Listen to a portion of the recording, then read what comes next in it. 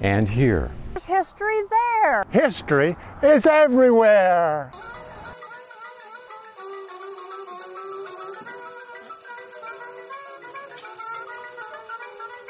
A hot topic. And here we go. Thank you very much. People have been interested in hot and mineral springs throughout history. Minerals are not the only benefit of a hot springs. The heat itself can have huge benefits for the body. Many claim the process of raising your body temperature and the rapid cooling that follows results in a deeper, more restful sleep. Maybe this is why it became a vacation destination during the Victoria era, and why people hike over hills and streams to find the pools to soak in today. And I'm going to practice with the slide. Okay. We're going to practice a little bit here. Okay. Well, we'll wake it up. Yeah. It's light. It's lit. It just. There we go. Thank you, Larry. Back. All right. So Jackson County has more mineral springs than any other county in western Oregon. There were reports of as many as 11 or 18 different mineral springs in Jackson County, and Oregon is also one of the top states in the country for springs. The Ashland area in particular is surrounded by a variety of hot springs and mineral springs, but there are others in the valley. Okay, now many of you might have seen the headline in the paper that it was a geology talk for this history presentation. The next minute or two will be the geology section, and if you want to leave afterwards, that would be fine. Okay, so why are there so many springs?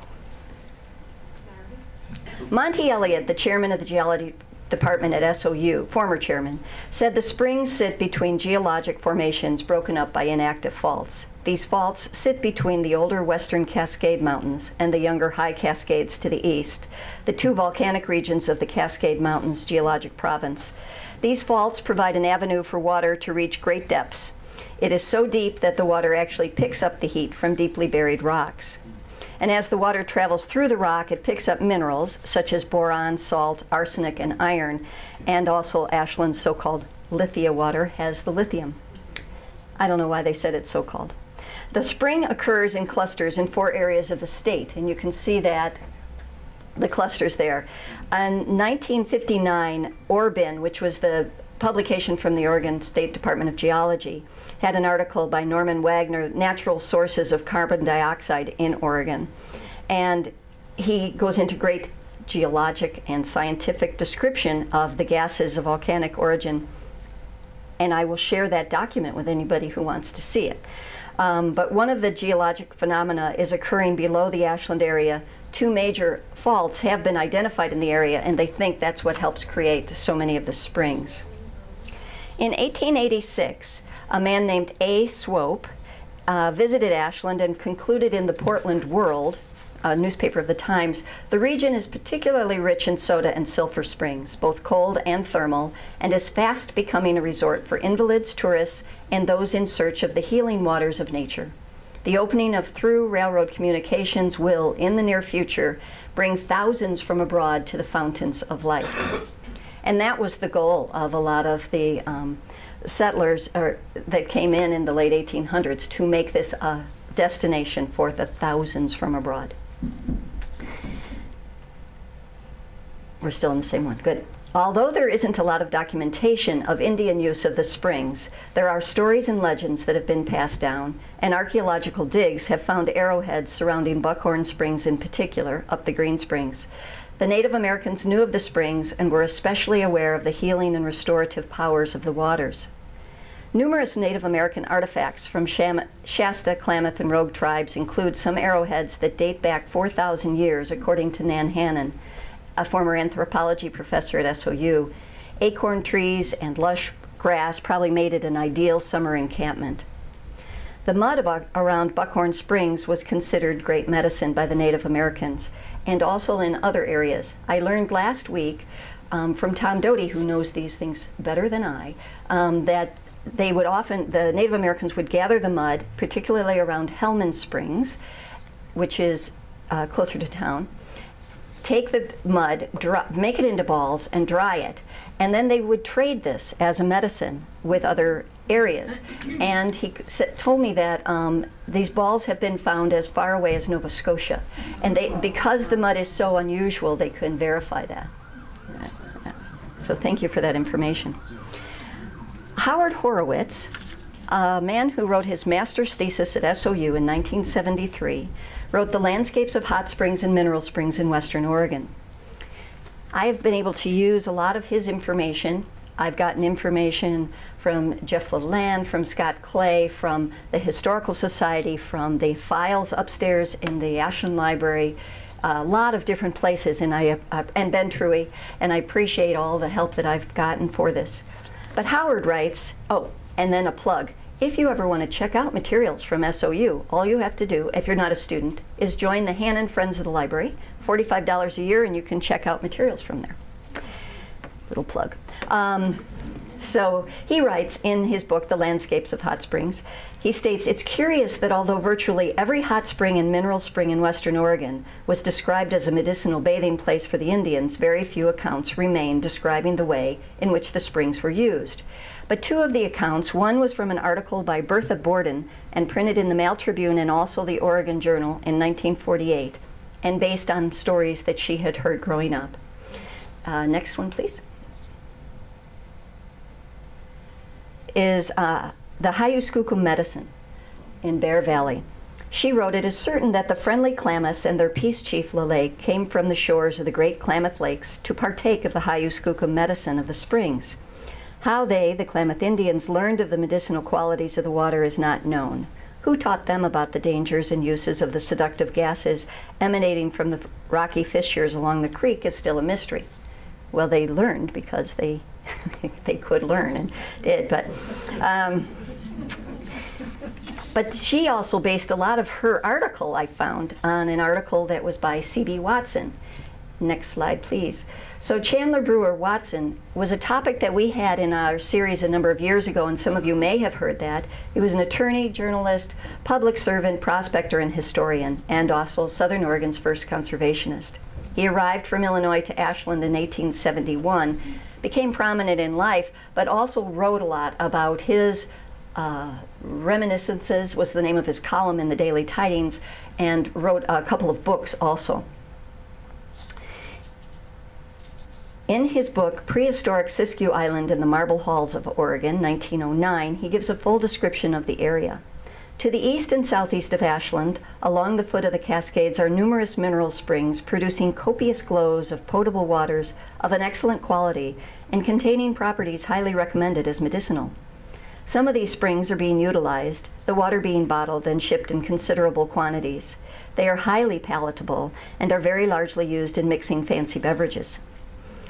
That is a use. A lot of these springs where the water was taken to the taverns and used as a mix, which caused problems during Prohibition because they decided that not only could they not have liquor, but they couldn't have these mixers. And it affected sales quite a bit.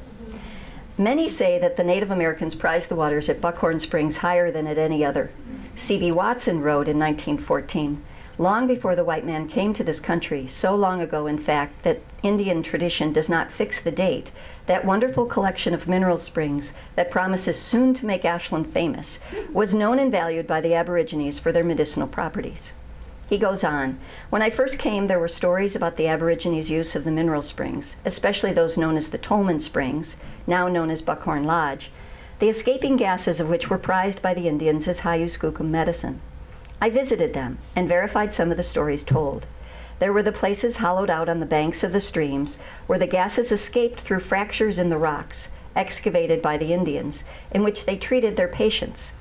Dead birds, squirrels, snakes, rats, and other small animals and reptiles lying in those pits told of the deadly qualities of the carbonic acid gas when not used with caution. In fact, the same thing may still be seen about these vents. From these facts, the early settlers called them poison springs. The Indians, however, had learned to use them and valued them accordingly. Now, the term poison springs also has different meaning. It can mean poison because of these dead animals, but it also, in the Native American languages, it meant high power. And it wasn't necessarily the negative, it was this higher power of poison. And I heard that from 2 different historians in this room. Their method was to find a spot where the gas escaped, hollow out a sufficient space, spread fir boughs in it for comfort, place the patient on the boughs, where he remained under watchful care until he became unconscious. He was then taken into a wickiup, or tent made of skins and boughs, and there put through a course of manipulation until he recovered consciousness. Then would follow a day or 2 of sweating and incantations by a medicine man. This treatment was continued until the patient was cured or declared incurable. All this time, they drank the waters from the springs and used it for the vapor baths in their sweat house. Now, C.B. Watson became good friends with Frank Riddle. He's another person who has come up a few times in our history talks. He came to live among the Indians many years before, perhaps around 1840s, took a wife among them and remained with them. Frank told him he did not know, and the oldest men of the tribes did not know how long the Modocs and Klamaths had used the mineral springs in the upper Rogue River Valley. They were in use then and appeared to have been for ages. The people had a superstition about them and attributed their virtue to the Great Spirit. The escaping gas was the breath of the Great Spirit and was a guarantee of a sure cure if the patient had led a worthy life, but sure death if he had not. The place in which the Great Spirit chose to administer the benefits of his healing breath was considered sacred, and for ages was supervised by a great medicine man. This is Frank Riddle's account.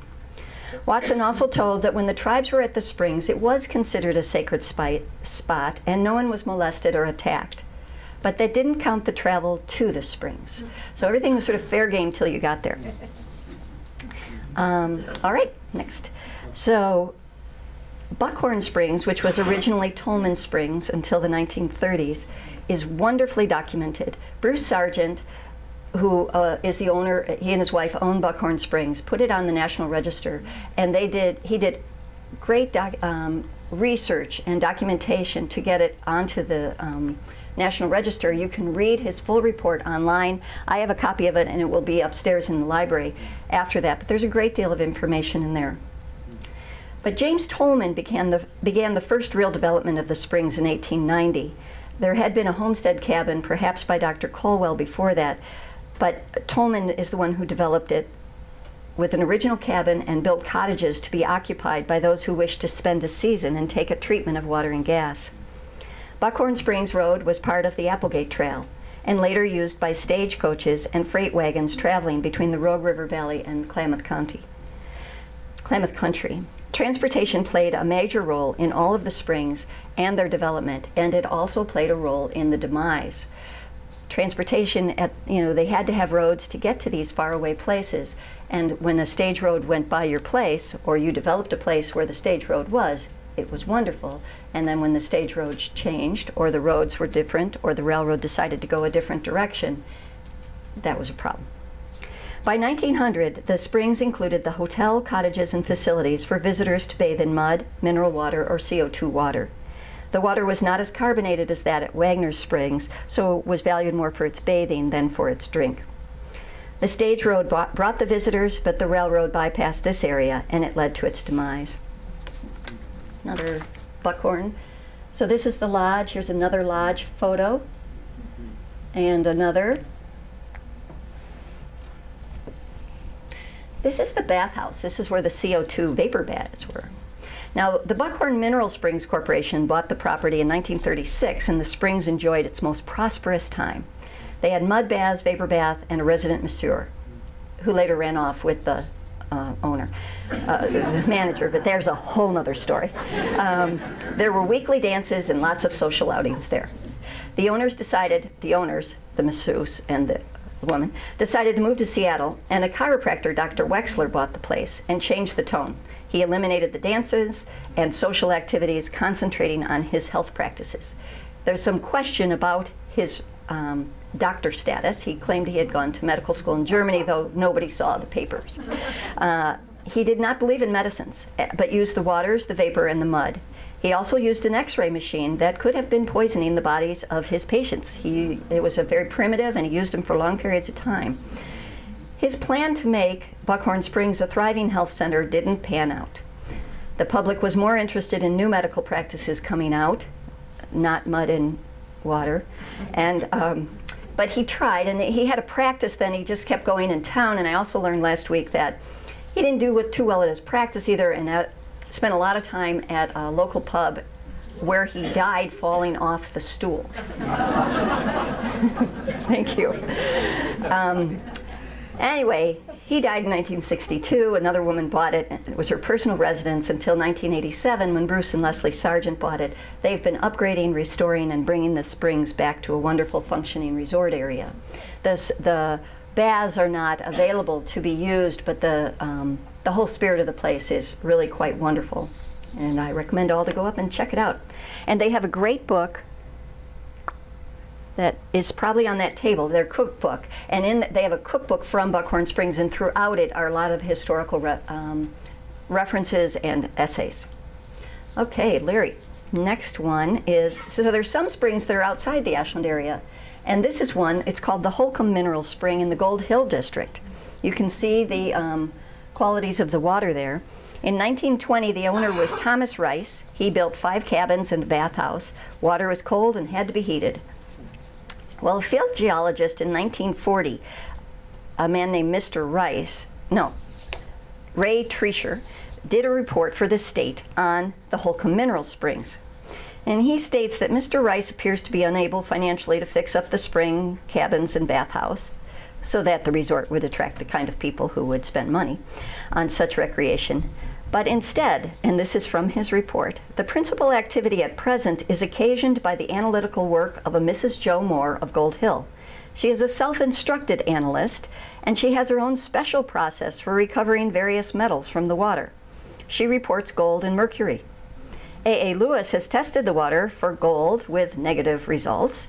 It appears that Mrs. Miller is either pulling a fast one or is unintentionally salting her samples and securing results that cannot be duplicated except by this secret process, which she would not share. According to Rice, there are a group of men who are anxious to buy this property if Mrs. Miller can further demonstrate to them the mineral content of the water. Rice is not figuring on developing the spring for its metal content. Another is Colstein Mineral Springs. Just outside of Ashland, near the California border, was the Colstein Mineral Springs, established by Byron Cole in the early 1880s.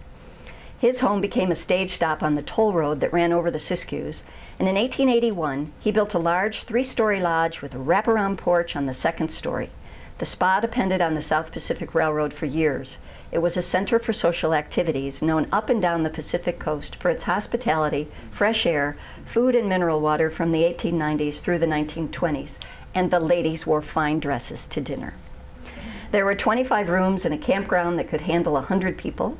The mineral water contained iron and was charged with carbonic acid.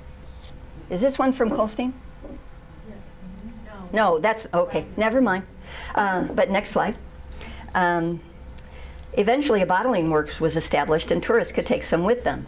The label on a Colstein water bottle claimed the water is good for kidney, stomach, and rheumatic troubles, and biliousness. So one of the gentlemen at the meeting at the talk last week sent me a bunch of slides. He's been collecting these bottles. The company lasted at least until 1943, when 9 cases of its water was seized by the federal government for misbranding, for false and misleading statements on its label. And you can read that federal case, U.S. versus 9 cases of Colstein natural mineral water, September 1943. But then the main line of the railroad shifted to Klamath Falls and tourist traffic dropped off. So the post office closed in 1943 and the mineral water production ceased. Another is Dead Indian Soda Springs. This is by this is a sign that is up in the area. It's near Eagle Point. You can tell it's been well shot at. But this does tell a little bit of the history of it. It was located on Dead Indian Creek near its confluence with Little Butte Creek, 35 miles east of Medford in the Eagle Point vicinity. It was a very popular summer campground near the turn of the century. The springs were rich in sodium carbonate, iron, magnesium, and sodium hydroxide. It was discovered by European settlers around 1871 when John Tyrrell stopped for a drink while chasing an elk. became a popular campground in the 1880s and 90s. Charles Wilkinson was a deputy forester, and when he retired, they gave him a little bit of land there. He built a home and several rental cabins near the mouth of the creek, and that has now become Camp Lutgawa, which is owned by the Methodist Church and is still operating. In the later 1920s, Lou Bean bottled some of the mineral waters and sold the water to Brown's Tavern in Medford. So that must have been after Prohibition, which came in Oregon in 1916 and nationally in 1920. It was a very popular resort in the 20s as a weekend resort, and the Wilkinsons ended up selling it to John Tyrrell, the son of the elk hunter. He improved it, adding running water and cabins. And in 1932, 2,500 people came there. Now, the population was really pretty small then. 1,500 of them using the resort. The rest were campers. Some Indian relics have been found nearby, not at the springs themselves, but in the vicinity. During the Depression, the CCC built a fountain and rock path around one of the springs, and this gradually was washed away during the floods in 1955, 64, and 97. Okay. The oldest resort in southern Oregon and close to Buckhorn Springs is Wagner Soda Springs. This picture doesn't do it justice, but it's a beautiful location. Tradition tells us the first white men found them in the 1840s by one of the Applegate parties on an exploration trip, camping overnight at the springs. A 1914 Ashland Tidings article states there are several Oregon pioneers now residing in Ashland who recall the springs and partaking of the waters as early as 1853. At that early date, settlers were yet few and far between throughout the entire Rogue River Valley, but the soda springs above Ashland were well known and indeed practically the only known mineral springs in this section. That was 1853. On the banks of Immigrant Creek, a 20-room house was built in 1870 by dentist Dr. Caldwell, who may have been the one who built the small cabin before around Buckhorn Springs. He bought it and named it the Soda Springs House. Although the springs had been used for years, it now became a popular retreat for family picnics, as it was only a 2-hour ride, about 10 miles from Ashland by buggy or wagon on the stage road between Ashland and Linkville, which is Klamath Falls. John Marshall Wagner bought it in 1885 and developed it further. A post office, next slide, was established there in 1886, and the following year the completion of the Oregon and California Railroad improved access. Directly across from the springs, according to the tidings, stood a pretentious 24-room hotel where the elite of Ashland, as well as long-distance travelers, gathered to socialize. In such a beautiful area, this was considered the most elegant mineral spring, though I think some people think Colstein was. But to me, it was interesting. February 12th, 1894, the tidings announced there will be a grand ball at the Soda Springs Hotel on February 22nd. The sports during the day will include a shooting tournament for turkeys, beef, etc. Now, this is February 1894, so they're getting all dressed up to go to a grand ball in February. It just, I can't imagine what the roads were like, but they're a social group, this 1890s. All right, Wagner developed a bottling works in 1891, and he called it the Siskiyou Natural Mineral Water, which is what this is, a bottle that Jan Wright brought in from her collection, and it says Siskiyou Natural Mineral Waters, Soda Springs, Oregon. Thank you, Jan.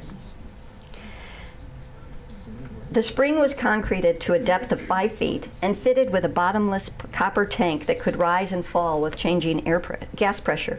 This gas was used to recarbonate the mineral water in the bottle. The plant pioneered the use of crown-top bottles in southern Oregon. Different colored glass bottles were mostly consumed locally, though the railroad delivered to Portland and San Francisco.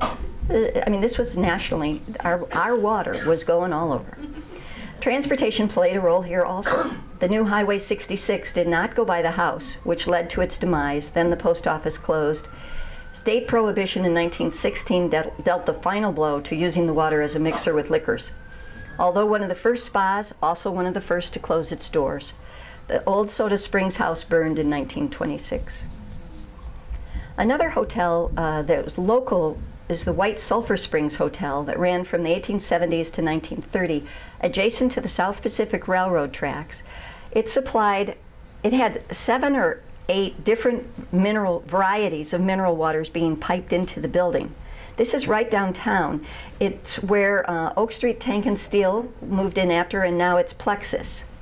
The hotel accommodated up to 40 guests. Many were from crews on the railroad construction, from Ashland Mine and the quartz mill, and some were year-round guests employed in town. Bertha Borden, who we heard of earlier, who wrote the early account in the paper, one early writer states, "The White Sulphur Springs flow within the corporate limits of Ashland. It was noted that one of these springs increased its flow perhaps 50-fold immediately following the earthquake in San Francisco, April 1906, and continued so augmented for several days, but finally returned to normal." I read in other reports that after the earthquake in San Francisco, some springs fizzed up and then died, and it really seemed to affect it, which, not being a geologist, surprised me quite a bit. Okay, next, twin plunges. The Ashland Mineral Springs Natatorium, better known as Twin Plunges, opened as a gala event on October 30th, 1909. I would just like to point out this book because we have the author in the audience, and we'll talk about him in a moment. This $40,000 project created two 100-foot long pools, one for the men, one for the women. And the building itself was considered a major feat of construction with foundations 12 inches thick. There were springboards, slides, high dives, and trapeze rings. The balcony could seat 500 people, and a 64-foot by 100-foot solid maple dance floor doubled as a skating rink. The heyday years ended with the proliferation of home bathtubs. Many people would come to these baths because they could bathe the whole family at one time and not heat any water. So who knew? So home bathtubs came in, and also motorized travel, where people could take their cars and go wherever they wanted, and they weren't so restricted. Management woes and competition from Hellman Baths and Jackson Hot Springs. The corporation dissolved in January 1919, and the building was torn down in the late 20s. But then, in 1931, William Briggs purchased the property, which still had the two swimming holes, next slide please, a wading pool and holding tank for $500, and spent $38,000 on renovation. 1931, so this is the beginning, this is in the Depression. He sold many of the large timbers for $500 and made his initial investment back right away. After a series of mishaps ranging from burst pipes to a white enamel surface that turned brown upon contact with the sulfur water, and I read that a number of places, the pools opened June 26, 1931 in a downpour, yet celebrations continued for weeks with a bathing contest, next slide please, diving competitions, and a style show parading up the center ramp of the pool before 1,500 spectators. That is a lot of people. It changed owners 3 times and provided a gathering place for area residents. Some churches even used the pools to baptize the faithful. Al Wilstadter, who's in our audience, and you can hear his talk. He gave a talk for the Historical Society along with Bev Lehrberger and Ben Truey. He was talking about Twin Plunges. She's talking about Jackson Hot Springs, and Ben was talking about a murder. But it's online, and you can get it on YouTube, and it's fascinating. It's a fascinating talk. The Stories of Southern Oregon on YouTube. The Stories of Southern Oregon on YouTube. Thank you, Maureen, for that, too. Said it took 1 spring and 2 wells to fill the pool. The Wilstadter sold it in 1978, and now a bank and the food co-op sit on the site. Next slide, please. The Table Rock Sentinel article from October 1981 states that long before Abel Hellman acquired his land claim, the Indians had discovered the warm sulfur springs which flowed in the northwest corner of the area. They thought the white sulfur water had medicinal benefits, and many of them bathed there. Several villages had been established nearby, but when Hellman turned the region into his cow pasture, the Indians moved to more remote areas. This is the area where the mud balls were created, correct? The first white man to test the curative powers of the water was James Russell. He burrowed into the sand, allowed the water to flow around his rheumatic joints, and upon emerging from the mud, declared himself cured. Reports of the magical waters spread throughout southern Oregon, and soon dozens of sufferers arrived at the cow pasture to try the waters. Eventually, it was determined that the mud baths cured not only rheumatism and sciatica, but skin diseases and stomach troubles disappeared as well. Well, he decided that people wallowing in his field wasn't the best way to use these mud baths. So in 1886, Grant Hellman built a small bathhouse with tubs and 3 rooms. 3 years later, he built a wooden swimming pool and charged the kids 10 cents for a dip. Hellman Baths was born. By 1900, the Hellmans realized they needed a bigger pool, using sandstone blocks and pebbles for lining because of the difficulty of maintaining highly charged water in concrete. This highly charged water is a theme you'll keep hearing. Next slide, please. The pool was built in 1902 with a large center slide and ropes hanging from the rafters. Later, a baseball diamond and a grandstand were built. Trees were planted for shade and beauty. There was a small heated pool that claimed more health-giving properties, but this was mostly a recreational endeavor. After automobiles became popular, Hellman constructed cabins for the tourists. In an oral history interview, Mrs. Almeda Coder, who was the granddaughter of Abel Hellman, said that her Uncle Otis charged only 25 cents admission. If the office furnished the hosiery, there was a 10-cent fee additional. Some of the women thought they had to wear hosiery, Mrs. Coder added. The ladies wore bloomers, and on top of the bloomers was a waist arrangement, and then the skirt went down below the knees. You can imagine how much swimming a woman could do in a costume like that. But anything else would have been absolutely indecent. In 1956, the complex was closed. In 1979, the building burned, and in 1980, the pools were covered with a steel building. Next. Whoops. For centuries, Native Americans honored the warm springs on the banks of Bear Creek as a sacred ceremonial site. This is the Jackson Hot Springs area. Out of respect for the sanctity of the land and water spirits, First Nation elders tell us that warring nations put down their weapons in the vicinity of the hot springs. Moreover, the warm springs were revered by a number of Pacific Northwest tribes as a birthing sanctuary. Indigenous populations traveled hundreds of miles to birth in the springs, a custom that was later adopted by early settlers. This is from the Jackson Wellsprings website, which has a great deal of information also about that one. Next slide, please. An early photo shows it to look like a small lake dug out of a field. It was originally part of a ranch belonging to a man named Jackson, and in 1862, Eugenia Jackson dedicated the artesian waters to sanitarium and natorium purposes when she applied for water rights. The 22-acre ranch included 7 hot springs and was leased by Mr. and Mrs. Jason Ottinger for development as a spa on the condition that the Jackson name be used. The Ottingers built the large pool and dance hall in 1922. Next slide. The property is next to the railroad, and people would get off the train and spend the weekend. The dance hall burned in 1933, and an open-air pavilion was used for dances after that. These springs have been in continual commercial use since shortly after the turn of the century and are still open to the public. Historical Society has wild photos. And another Jackson Hot Springs. All right. And then the next one. There isn't much knowledge of the Indians' use of Lithia springs. The springs were hidden in the middle of Immigrant Creek and could be seen as active springs only in late summer when the water was low. But in 1907, Harry Silver and G.H. Gillette bought 10 acres of land surrounding the spring and built a wooden dam to divert the stream over to the rocky northern bank. Silver sent samples of the water to a chemist in San Francisco for exact analysis. He reported that Ashland's Lithia water had the second largest lithium content of any known spring in the world. Silver and Gillette built a bottling plant and sold the water to visitors in stores. The water contained lithium and 12 other minerals and laced with carbonic acid gas. People found immediate relief from a number of ailments, and orders came in from all over the U.S. Silver bought out Gillette, bought another 40 acres, and drilled another well about 200 feet east of the Lithia Spring. This was common where they would send the water down to San Francisco chemists to determine what was in this, and a number of the different spa areas did that. Then Silver built the Pompadour Chief Spring House over one of the natural Lithia springs. He named it after Pompadour Bluff that towers over Dead Indian Road, which is sort of by Grizzly Peak Winery, which in turn, but this Pompadour Bluff, I'm thinking, what's with the name?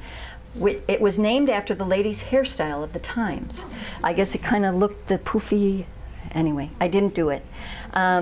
And he had contacts, though my sister told me to wear a bathrobe to this. But He had contracts with businesses in Portland and Chicago. This lasted 5 years and was then closed to prohibition and rising freight costs.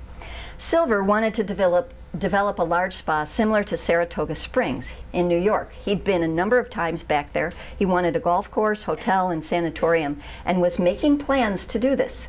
A lot of plans.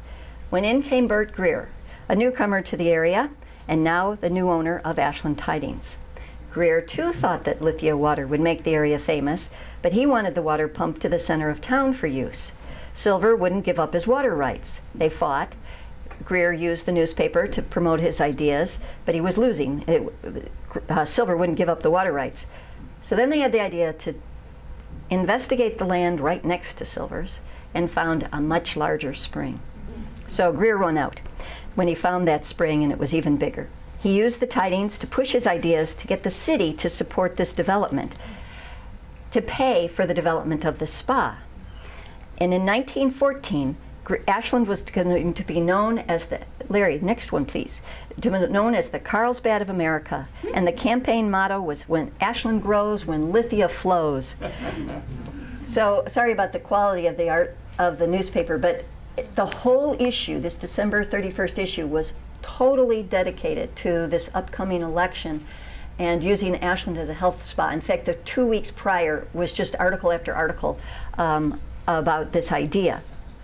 Medford wanted in on the action, and they brought down a professor from the University of Oregon who lectured to hundreds of people in Medford and assured them that it was possible to pipe the mineral water and gas from around the area, Ashland, and get it into Medford. But they were smart, and they waited a little bit to see how it went here. So large public meetings were held, the largest ever, according to the paper, to discuss the bond measure, which would finance the development, and the bond measure passed 4-1. For $110,000 in bonds to pipe the Lithia water to a fountain in the plaza, and $65,000 for roads, fountains, pergolas, and more. Well, the $65,000 was a great thing for us because that created the basis of Lithia Park. The roads, the pergolas, the statues, and that is still standing. Lithia fountains were installed at the South Pacific Depot, then at the Ashland Hotel, then near the bandshell, and later in 1928 and 29 at the plaza and the one outside here at the library. Almost from the start, there were leaks, and the copper staples that were wound around the pipes dissolved in the water. In 1916, which is when everything was supposed to open from the 1914 bond measure, the idea for the sanatorium and the Lithia Springs Water Commission disbanded. By the 1920s, most of the lines had corroded and were abandoned. The library line operated until the mid-30s, then that too was too corroded, and the rail service was routed to Klamath Falls in 1928, which didn't bring the tourists to Ashland. So there's and today you can get the Lithia water in the back room there. It's not lemonade, but there is there's some cups, and there's a lot of water there. I brought a whole lot to Medford, and I left with a whole lot. The staff didn't even want it in the staff lounge. But you can get it today down at the plaza, and there's spigots, and then there's also, there's the bubbling things you can drink from, or there's a spigot you can fill your jugs with, and then also at the gazebo at the park. So there's been a couple of medical studies of the Lithia water. Dr. Paul Blackley, a professor of psychiatry at University of Oregon Medical School, requested permission from the city, I think this was in the 70s, for tests of the Lithia waters. He wanted to test the hypothesis to the effect that small traces of lithium in public water supplies are required for proper function of the brain. And rumor has it that there was a lot of talk about this study going on, and then there weren't many results, but the rumor in the community, psychiatric community, was that didn't do much. But in the Tidings in 2008, they have those, you know how they have those great history sections. There was one on Dr. Mark Bradshaw, who was an Ashland psychiatrist, said that although lithium can have a mood stabilizing effect and is used to treat mania, the level of the chemical in the fountains is much lower than standard treatment doses.